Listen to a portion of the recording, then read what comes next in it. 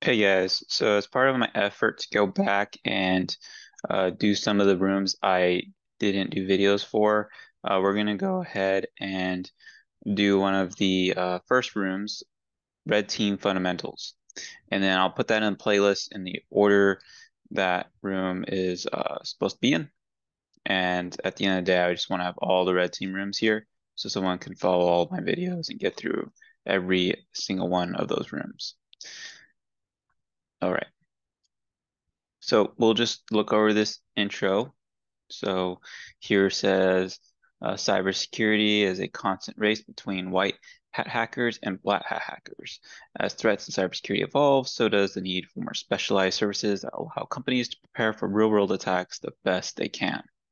And then it just goes over some of the learning objectives here. Learn about the basic red team engagement, identify the main components and stakeholders involved in red team engagements, understand the main difference between red teaming and other types of cybersecurity engagements. And I will be providing you all the flags for this room. So let's go ahead and look at task 2, which goes over a vulnerability assessments. With vulnerability assessments, you have penetration testing, and then it will give you some more, it'll give you a description of that. And then you have advanced persistent threats and why regular penetration testing isn't enough. Because when you're doing penetration testing, like it mentions here, you're allowed.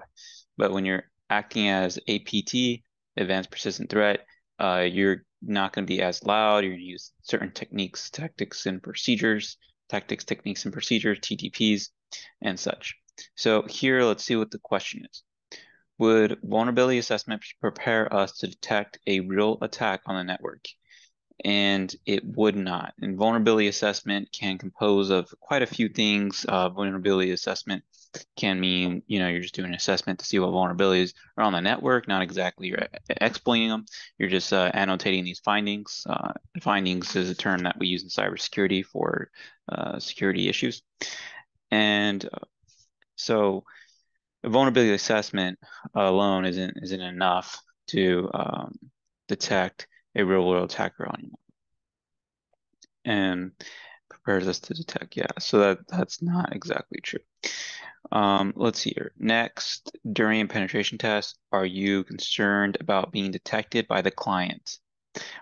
No. So during a penetration test, you're pretty much throwing everything you got and hoping to get root or system level privileges for whatever machines you're trying to exploit, and then annotate that in your findings, right? The more critical, the better. So you're not exactly worried about, you know, being loud, being too loud. In fact, you may want to be loud because you're trying at the same time you're testing the blue team's ability to respond to an incident, which is currently ongoing as you're exploiting their network.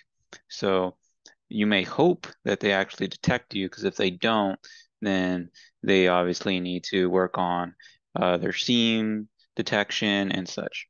So let's see here. Next, highly organized groups of skilled attackers are nowadays referred to as advanced persistent threats. So advanced persistent threats can be hacktivists, they can be nation states, usually nation states, they could be criminal organizations, usually they're going to be in nation states that are involved with criminal organizations and they have a lot of funding.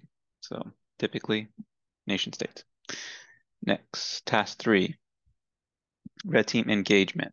So here they go over, the blue team, what's their responsibility, tactics, techniques, and procedures, how when you're doing an assessment or vulnerability or penetration testing, they whoever you're testing may have specific flags that you're going to look for within your rules of engagement that you're supposed to look for a specific flag and then report it. So if you were to actually gain access to the internal network, let's say this server, this Linux box here, and say that's a Linux box there, and then you'd capture the flag, right? Somewhat. So we got social engineering. Yep. So let's go ahead and answer these questions. The goal of a red team engagement will often be referred to as flags or crown jewels, right? So you're looking for crown jewels or flags. During a red team engagement, common method used by attackers are emulating against the target.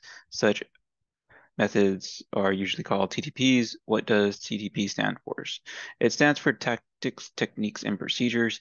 It's also a military term, so it's not just applicable to cybersecurity. It's applicable to anything, national security, and so on. The main objective of a red team engagement is to detect as many vulnerabilities in as many hosts as possible. No, not exactly. You could think of red teaming because let's say you're an APT and you're trying to gain access to some um, defense network, and this defense network, they've got some secret plans to this, next gen fighter or something of that sort.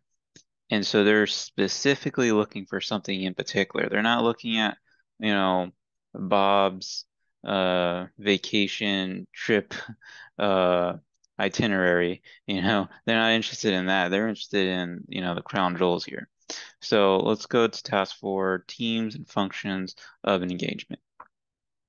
So you have your red cells, your blue cells, and white cells when you're doing this engagement.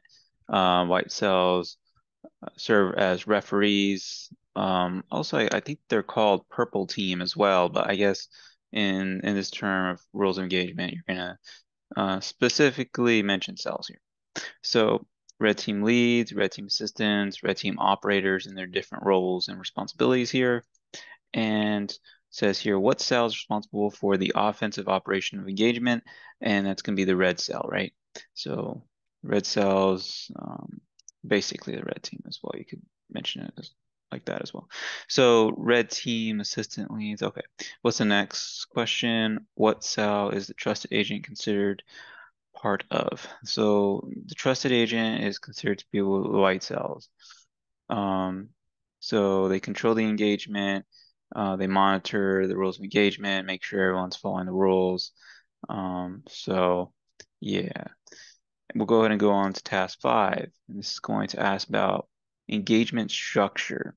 So what you have here is you have Lockheed Martin kill chain, although there's other kill chains out there. There's unified kill chain, you know, but Lockheed Martin, they've got a really good kill chain here, right? And so they break it down as reconnaissance, weaponization, and weaponization. Don't overcomplicate this, right? Think of it like this. If I take a toothbrush, right? Let's say I'm in jail and I have a toothbrush, and I turn that toothbrush into a knife, a shank. Now I could go around and stab people, right? So it's essentially, I'm just breaking this down in like very simple terms. Um, it's just taking something that's not meant to be a weapon, turning it into a weapon, right? So that's what you're doing. And you're using that weapon to exploit system, to, you know, to gain remote access of it, right? And then how you deliver that weapon, because it's typically kind of like sometimes it'll be your payload, right? Could be in the form of Word doc, could be a PDF, could be something else. Um, and then you deliver that, let's say via email, via USB. Then you exploit that vulnerability on the system. CVE so and so gave me remote access to the system. Now I'm going to go about installing my other tools so I can continue to enumerate Mimikatz, PowerShell Empire's got like a bunch of tools you can use. Um, you know, you got Metasploit, MSF Venom, you've got all these tools you can start installing that would help you gain more access. So command and control, you want to make sure that you continue to have access. So you use a command and control framework. You've got like the one I mentioned just now was PowerShell Empire, Culprit Strike. They're all very good ones. And then actions on objectives. So you're looking for, are you trying to exfil information? Maybe trying to blackmail the company? Are you trying to, um, you know, encrypt their data? So now they've got to pay you, so it's ransomware.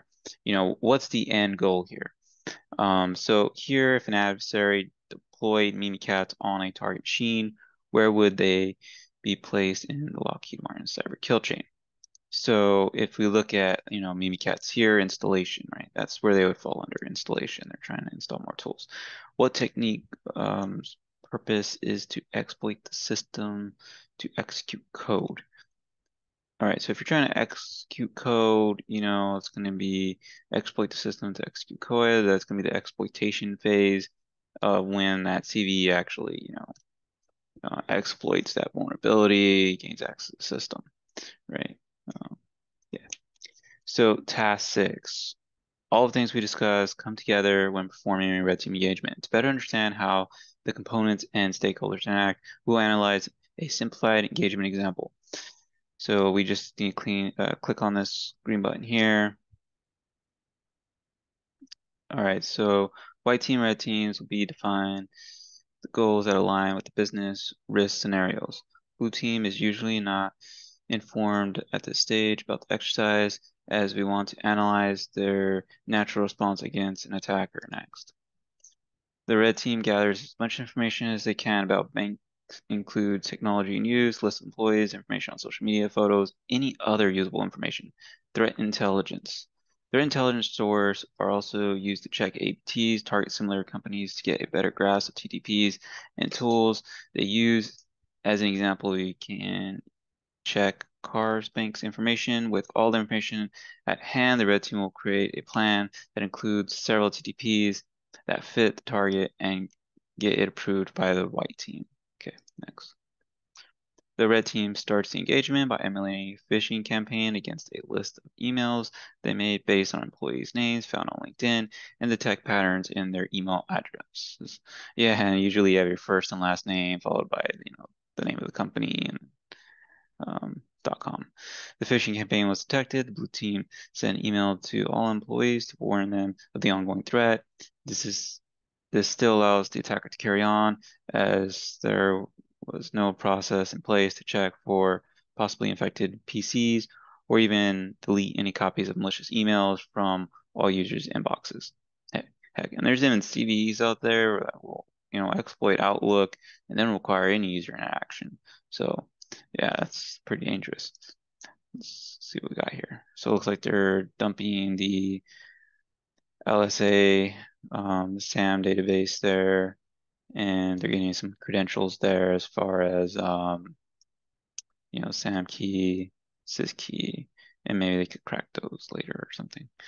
So let's go and see what we got next. The red team uses bash the hash attack against all hosts on the network to check if the backups users could log into other hosts. No direct connection could be made to the DB server as firewalls policies were in place to prevent it. After doing some additional recon, a workstation called DBAPC was identified using hash to hash. DBAPC was compromised and used as a pip point to connect to the DB server. While the pass hash attempts triggers many alerts on login attempts from the user's backups, the red team ignores them and they were confused with a batch backup process which runs monthly. Okay, so they found their way into the DB server using patch that, so they patched those credentials. Here we go. I was just reading over that. All right. In the end, red, white, and blue team will check together how security controls can be improved in order to be ready for a real threat. And then at the end, you get this little flag here. So you can take that flag, pop it in here, and you should get the raining confetti once you finish the conclusion. So this was a pretty easy one, later down the road, you will actually be carrying out an attack like this towards the end of the course, which is pretty cool. So let me go ahead and exit that. And I hope you enjoy this video. And if you need any additional help, don't hesitate to drop a comment. If you like this video, don't hesitate to drop a comment and hope you have a good day. All right, Danny out. Bye.